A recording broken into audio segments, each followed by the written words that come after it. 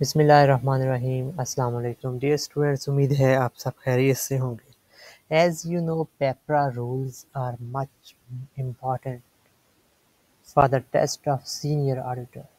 तो जब तक आपको ये क्लियर नहीं होंगे, आपकी प्रिपरेशन मुकम्मल नहीं हो सकती। और सीनियर ऑडिटर्स की जॉब्स वक्तन फ़वक्तन अनाउंसमेंट होती रहती हैं फेडरल पब्लिक सर्विस कमीशन की तरफ से, जो कि इसमें मिलिट्री अकाउंट्स ज़्यादातर डिमांड करता है। इसके अलावा और भी काफ़ी इस डिपार्टमेंट्स में ये मांगे जाते हैं। इसका बाकी तमाम सिलेबस हमारे पास मौजूद है। आज हम पेपरा रूल्स के बारे में बात करेंगे। नोटिफिकेशन इसका कब हुआ था? इन exercise of the powers conferred by section 26 of the public procurement regulatory authority ordinance 2004। अब पेपरा, इसका एब्रीविएशन क्या है? सबसे पहले आपको तो ये क्लियर होनी चाहिए। Public procurement regulatory authority. Procurement क्या होती है कि गवर्नमेंट की जितनी भी चीज़ें आपने बाय सेल करनी होती हैं, इन रूल्स को फॉलो करके आपने बाय एंड सेल करनी होती है। वैसे तो हमारे घर में कोई भी चीज़ चाहिए होती है, हम फ़ौरन जाते हैं, पैसे लिए और उठा ली चीज़। बट गवर्नमेंट सेक्टर में ऐसा कुछ नहीं है। एक मखसूस लिमिट तक इनको मिनी बजट दे दिया जाता है। उससे ज़ायद इन्होंने जितनी भी करनी होती हैं वो तमाम की तमाम ऑक्शंस के थ्रू करनी होती हैं, बिड की जाती है। कौन रेट सबसे कम देता है और क्वालिटी अच्छी देता है। ठीक है, अक्सर आप लोगों ने टेंडर न्यूज़पेपर में देखे होंगे। आज सारी हम उससे रिलेटेड बात करेंगे। सबसे पहले आपने देखना है कि पेपरा का जो ऑर्डिनेंस है वो 2002 का है और जो इसके रूल्स हैं वो 2004 के हैं। The federal government is pleased to make the following rules names. The rules may be called Public Procurement Rules 2004. ठीक है, मैं दोबारा बता देता हूँ। पेपरा रूल्स जो हैं वो 2004 के हैं, 2004 के हैं। और ये पेपरा जो है पब्लिक प्रिक्योरमेंट रेगुलेटरी अथॉरिटी है, ये 2002 मुशर्रफ ईरा में बनी थी।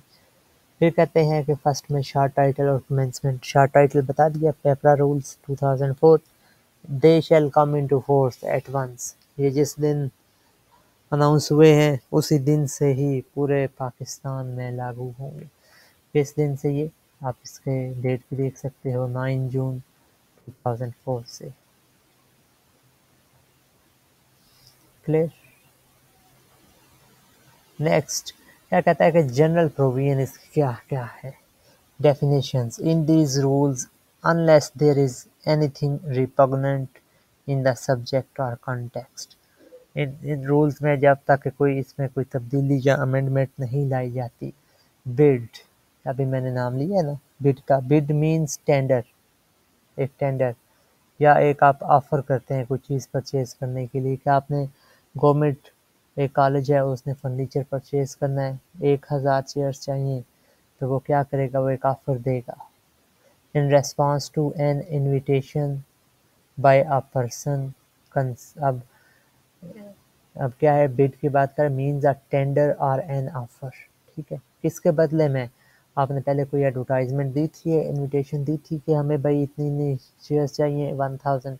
अब वो हो सकता है कि वो शेयर्स आपको प्रोवाइड करने वाला एक आदमी ही क्यों ना हो, सिंगल मेंबर, कोई कंसल्टेंट ही क्यों ना हो, कोई एजेंट ही क्यों ना हो, कोई फर्म, कोई कंपनी, कोई organisation expressing his or its willingness to undertake a specific task at a price।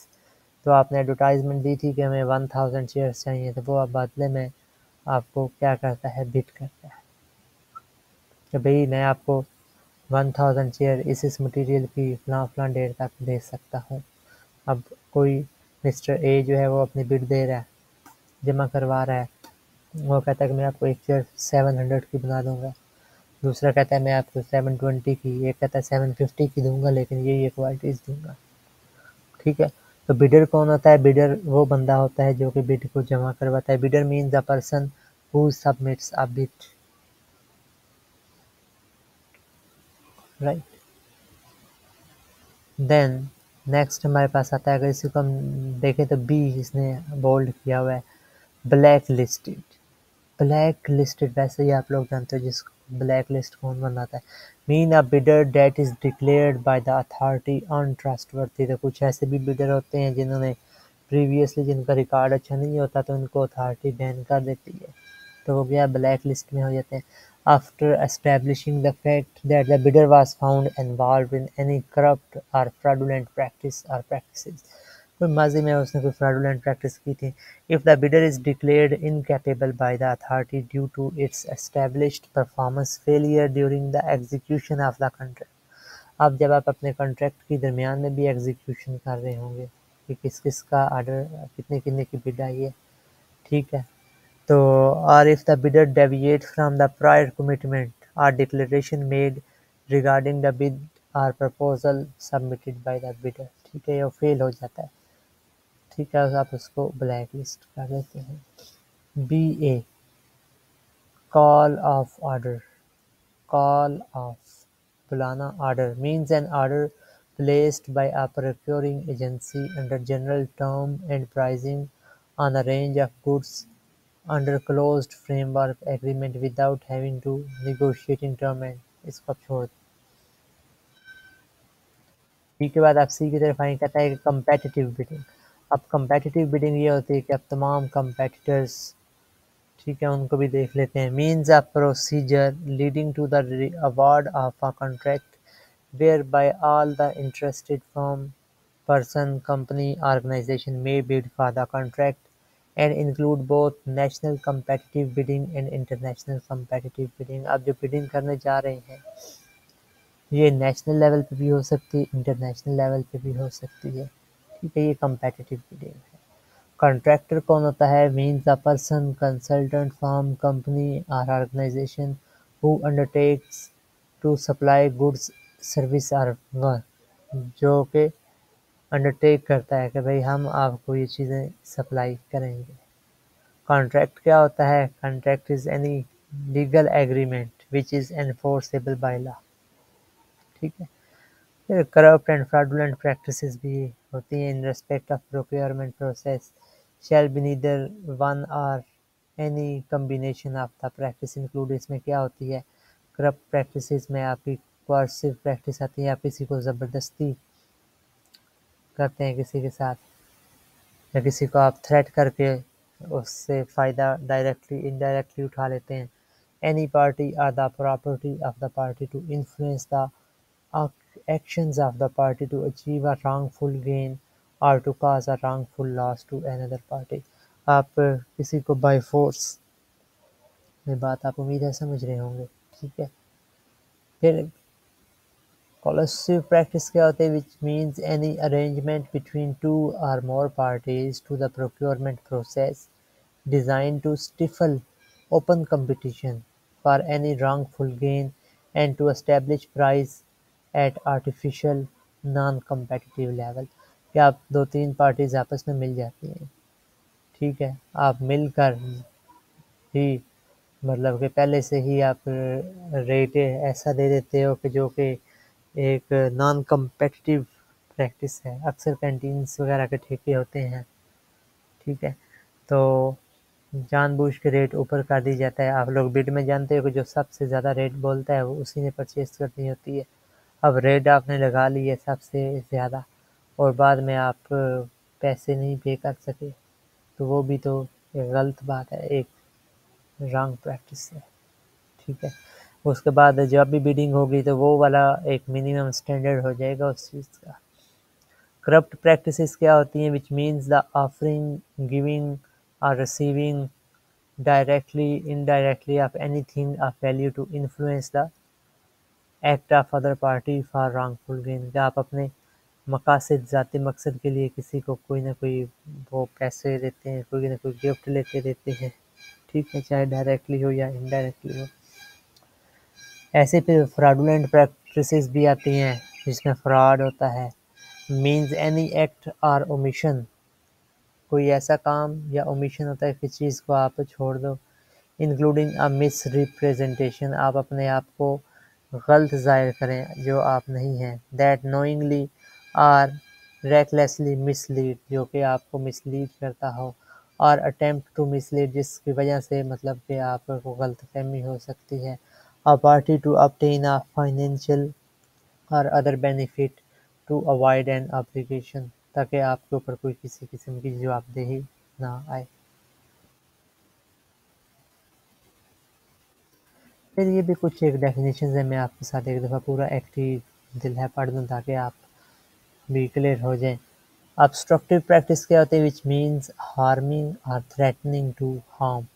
आप किसी को धमकियाँ देते हैं डायरेक्टली या indirectly persons to influence their participation in a procurement process or affect the execution of a contract। ठीक है, आप threat करते हो किसी को नुकसान पहुंचाने का, कभी अगर तुम ना आए तो मैं तुम्हारा ये कर दूंगा। ठीक है, ये ऑब्स्ट्रक्टिव प्रैक्टिस आती है। प्रैक्टिकल फील्ड के काफ़ी मामला होते हैं। फिर जी में क्या आता है? इमरजेंसी। अब आप ये पूछ लेता है पेपर में कि इमरजेंसी में कौन कौन से मामला आते हैं। अब एक तो मुकम्मल आपने रूल्स एंड रेगुलेशंस को फॉलो करना है। अब फॉर एग्जांपल ज़लज़ला आ गया है, फ्लड आ गया है, तो आप ये रूल्स को नहीं ना फॉलो करोगे। कोई भी आपने चीज़ खरीदनी है, फिर तो आपको फ़ौरन चीज़ें खरीदनी होंगी। तो उसके लिए भी कुछ गवर्नमेंट ने रूल्स बनाए हैं कि जो आपने पास्ट आपका जो बायर है, आपका जो रिलायबल है, जो ट्रस्टवर्दी है, आप उसी से अगर वैसे ही चीज़ें चाहिए तो आप खरीद सकते हो। इमरजेंसी मीन्स नेचुरल कैलेमिटीज़ जो आ जाती हैं, डिज़ास्टर आ जाता है, अर्थक्वेक आ जाता है, accident, war, and operational emergency, which may give rise to abnormal situation requiring prompt and immediate action to limit or avoid damage to person, property or environment। ठीक है, तो इस तरह के मामलात में ये इमरजेंसी के रूल्स लागू होते हैं। राइट, इमरजेंसी के लिए ये आपने वर्ड यूज़ कर लेने। मैं आपके साथ पास्ट पेपर भी शेयर करूँगा क्योंकि मेरा अपना सीनियर ऑडिटर का टेस्ट क्लियर हुआ था, बट मेरी अपनी जॉइनिंग एज आ लेक्चरर हो गई, तो फिर मैंने इतनी दिलचस्पी नहीं ली। देन आपका ई प्रिक्योरमेंट आता है। ई से अब जाहिर सी बात है आपकी इलेक्ट्रॉनिक भी हो सकती है। ई procurement means use of information and communication technology और डिजिटल और electronic means for procurement process. Right, then हमारे पास नेक्स्ट आता है एक फोर्स अकाउंट है, इसके बारे में देख लेते हैं। Force account means execution of a procurement of small work and non consultancy services through direct contracting with any state-owned entity having resource to perform that particular assignment subject to ascertaining that it is the cost and time effective। मतलब कि आप किसी भी state own entity को, जैसा कि Pakistan steel mill है, Pakistan railway है, पाकिस्तान पोस्ट ऑफिस है, आप इनके साथ ही कॉन्ट्रैक्ट कर लेते हो। ठीक है, और आपको ये पता है कि ये कास्ट और टाइम इफ़ेक्टिव भी है। फिर आता है हमारे पास framework agreement means a contractual arrangement which allows a procuring agency to procure goods, services, or work that are needed continuously or repeatedly at agreed term and condition over an agreed period of time through placement of number of orders। कि अब आपको पता है कि आपने एक दफ़ा चीज़ मंगवाई है, ऐसी चीज़ें आपको फ्यूचर में फिर बार बार मंगवानी पड़ेंगी, तो आप क्या करते हैं कि उनके साथ एक फ्रेमवर्क एग्रीमेंट कर लेते हैं। A contractual agreement which allows a procuring agency to procure goods, services or work that are needed continuously आपको चाहिए या repeatedly चाहिए at agreed term and condition over an agreed period of time। आप कहते हैं कि अगले 2 साल तक मुझे जितनी चीज़ें चाहिए होंगी आपने ही प्रोवाइड करनी है, या विद इन 1 ईयर। ठीक है, मोस्ट एडवांटेजेस बिड मीन क्या होती है कि सबसे ज़्यादा मतलब जो एडवांटेज है, अ bid are proposal for goods, works और services that after meeting the eligibility और क्वालिफिकेशन क्राइटेरिया, कि जब उनकी गुड्स और सर्विसेज जो आपको चाहिए होंगी उनका क्राइटेरिया मैच हो गया है, is found substantially responsive to the term and condition as set out in the bidding. जैसा जैसा आपने बिड में उनकी टर्म एंड कंडीशंस को सेट किया हुआ था वैसी ही हैं। और रिक्वेस्ट फॉर प्रपोजल डॉक्यूमेंट्स। फिर इसी को आगे कंटिन्यू कर रहा है, कहता है कि evaluated as the highest ranked bid and proposal on the based of cost, quality और क्वालिफिकेशन और एनी कम्बिनेशन। आप इनका वो बना लेते हैं मॉडल जिसमें ये सबसे हाई रैंक पे आ रही होती है। वो कॉस्ट इफेक्टिव भी है, टाइमली भी है, क्वालिटी वाइज भी है, as specified in the bidding document or request for proposal document which shall be in conformity with the selection technique to be issued by the authority। ठीक है, ये most advantages bit है आपकी। Then open framework agreement. Framework हमने वही बात की है ना कि इसमें आप एक टाइम सेट कर लेते हैं, प्राइस भी तय कर लेते हैं, कोई जितनी चीज़ें चाहिए होंगी मैं आपसे मंगवा लिया करूँगा। Open framework agreement means an agreement with specified term and condition without an agreed price. अच्छा, ओपन फ्रेमवर्क में ये होता है कि आप एग्रीमेंट करती हैं, अब उसके साथ स्पेसिफिक टर्म एंड कंडीशन होती हैं, लेकिन आपकी प्राइस एग्री नहीं होती। हो सकता है कि अगली दफ़ा प्राइस आपसे वो अलग चार्ज करे, ड्यू टू इन्फ्लेशनरी पीरियड भी हो सकता है। अब ये कुछ अमेंडमेंट भी हुई हैं, मैं आपके साथ जो है वो लेटेस्ट डिस्कस कर रहा हूँ। ठीक है, इंटरनेट पर और भी पड़े हुए हैं। अब देखिए ये इंसर्टेड जो है SRO नंबर जो है 4421 2020 को ने मतलब ऐड किया। ठीक है, देन आपके पास ऑर्डिनेंस क्या आता है। ऑर्डिनेंस मीन्स वही public procurement regulatory authority ordinance 2002। फिर रिपीट ऑर्डर क्या होता है कि आपने एक चीज़ मंगवाई है, वैसे ही सेम चीज़ आपको चाहिए, तो फिर आप उसकी दोबारा बिडिंग नहीं करवाएंगे। Repeat order means procurement of the same commodity from the same source without competition and includes enhancement of contract। जैसा कि आपने 1000 चेयर चाहिए थी, अब आपको अगर 1500 चाहिए हैं तो आप 500 के लिए दोबारा से तो नहीं सारा काम कर सकते। ठीक है, सप्लायर कौन होता है, means a person, consultant, firm भी हो सकती है, ऑर्गेनाइजेशन भी हो सकती है, who undertakes to supply goods services are work. फिर कहता है अनसोलिसिटेड प्रोजेक्ट प्रपोजल, ये भी बाद में ऐड हुआ है। Unsolicited project proposal means any proposal containing a unique and innovative idea and approach and is the same is not submitted in response to any procurement request, जो कि पहले नहीं जमा कराएगी, however is aligned with the mission and objective of the procuring agency and is subject to competitive selection process by soliciting counter proposal challenging the initiator's proposal in all the technical and financial aspect। ये उसी से ही relate कर रहा है। फिर आता है value for money, कि आप जो वैल्यू मनी स्पेंड करने जा रहे हैं उसके बदले में आपको वैल्यूएबल गुड्स मिले, आपको बेस्ट रिटर्न मिले आपके पैसे का। Means best return for each rupee spent in term of quality, timeliness, reliability, after sale service. ठीक है, upgradability, price, source and combination of whole life cost and quality to meet the procuring agency requirement.